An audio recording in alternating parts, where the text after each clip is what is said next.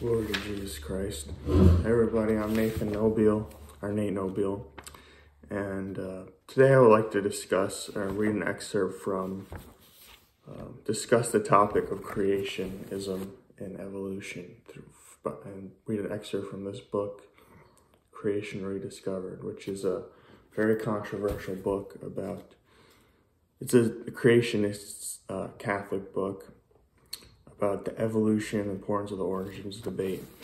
And now there's been recent debates about evolution and creation in Catholic circles. I like to weigh in on it a little bit. I think that there's a lot of problems with the theory of evolution from a Catholic perspective, especially from a metaphysical realist perspective. I don't think you can hold that there are that reality is as it is in the Christian story while holding evolution, especially if you're a Neoplatonist or even in some ways an Aristotelian. I think that there's a lot of people like the Thomistic Institute. They do great work. I'm not calling them out or anything, but some of my fellow, I'm a neoconservative or conservative Catholic. I'm not really a trad, but I am a creationist. And I think that creationism makes more sense with the Catholic story. And I think there is enough scientific and philosophical evidence to prove creationism is true. And I'm sorry to come out as a creationist. I don't think theistic evolution is a heresy. I just think it's philosophically and theologically problematic. And I think that leads to, it's a pastoral theist, my fellow neoconservative Catholics who are evolutionists, I think are too pastoral towards modern science, especially towards Darwinianism.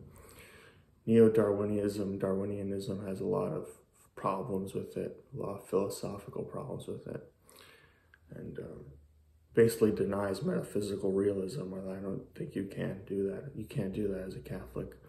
You shouldn't do that as a Catholic. And I'm just going to read from you an excerpt from Gerard Keane's book, which is just an underappreciated work of science and of philosophy. It's a scientific work, but it delves into the whole issue in great detail. But I'm just gonna read from you a brief excerpt about the nature of empirical science. And well, I'm going to read from you one about, just nature of empirical science and how creationism, even though it's a much maligned position, a very unpopular position in modern science, it's seen as religious fanaticism and all this nonsense. And it's not religious fanaticism. It can be proved through science, I believe. It's not something it just relies on religion. I think it can be proved through science. So here's a reading from Creation Rediscovered.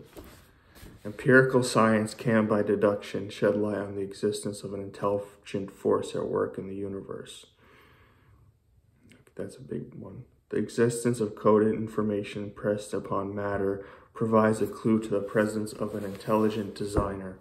For example, the fantastic complexity and orderliness of the DNA code condensed into a fairly tiny size suggests the works of a brilliant intellect rather than random chance processes.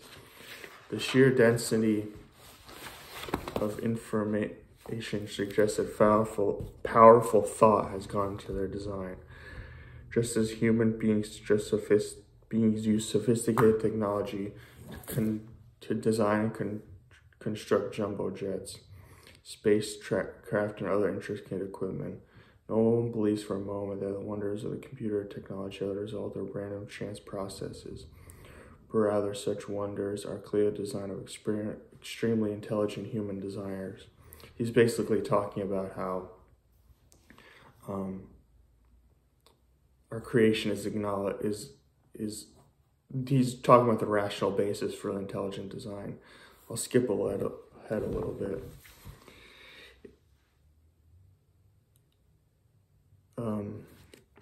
It is a sound practice for scientists to recognize the validity of our scientific disciplines,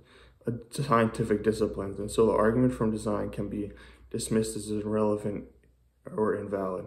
Belief in an unseen creator is not a blind leap of faith. This is my note, but it's like Kierkegaard or someone like that, or Protestants, but rather faith based on reason. However, an important question must be asked: what day does theology, once hailed as the queen of the sciences, lay claim to being scientific? And I'll leave you with that question. I think that this debate the creationists need to be taken more seriously, because I just feel like we're too quick to accept this relatively new theory in the history of mankind's evolutionism. I mean, Neoplatonism has been around far longer than evolutionism, and so is Aristotelianism. I think we should rely on those sorts of theories.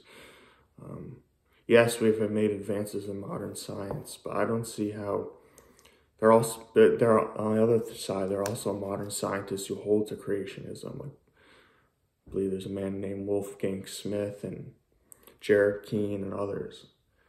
And the work of the Byzantine Scotus, on his YouTube channel, he talks about all the creationist scientists. And I think we need to take this seriously on a philosophical level. Thanks.